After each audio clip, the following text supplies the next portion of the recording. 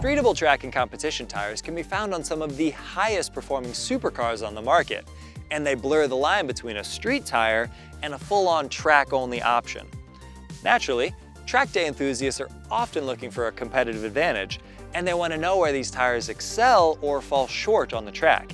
And that's why we're here at the track to compare two race-ready options. First is the Goodyear Eagle F1 SuperCar 3R, which was originally developed as the original equipment tire for the Camaro ZL1 1LE, and is now available in more sizes for more drivers. The second is the Toyo Proxes R888R. Technically, it's classified in our Racetrack and Autocross only category because the manufacturer says it's recommended for competition use only.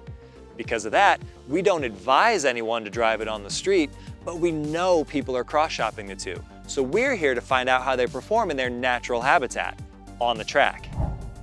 To get the most out of our testing and also ensure our BRZs were ready for use on the track, we made some minor modifications in the days leading up to our test. We added white line adjustable camber bolts and gave all our cars identical alignments with 2 degrees of negative camber at the front wheels. The added negative camber would help use more of the tire's contact patch through turns, enhancing traction and also improving wear. Front and rear TR Select brake kits with Hawk DTC60 pads and Centric 120 series rotors were also installed and properly bedded in to make sure we could confidently slow our cars without any fade that would interfere with our results. Once those important items were addressed, we were ready to hit the track. The Goodyear Eagle F1 SuperCar 3R was great to drive, earning a lot of positive comments from our test team. Turn-in was direct and the steering was linear from corner entry to corner exit, making it easy to put the vehicle where our drivers wanted without any minor corrections. Traction would brake at the front end before the rear, resulting in some mild push, especially at the exit of the long, sweeping turn 2 and the S's of 7, 8, and 9.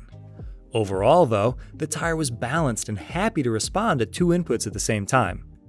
Braking was very strong as well, and the overall result was a very satisfying blend of characteristics. The Toyo Proxes R888R was also a nice tire to drive, but its limits weren't nearly as high.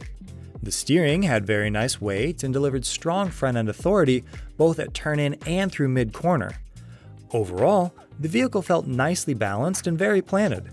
If it was going to skid or slide, it would break away at the front axle before the rear, so there was no concern pushing to the limit. But our team couldn't carry as much speed through all phases of a corner, and they had to make an effort to wait for the weight to transfer and settle during faster transitions.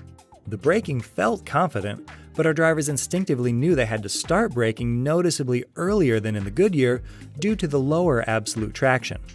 The Proxes R888R was very predictable and consistent, but it wasn't in the same league according to the stopwatch.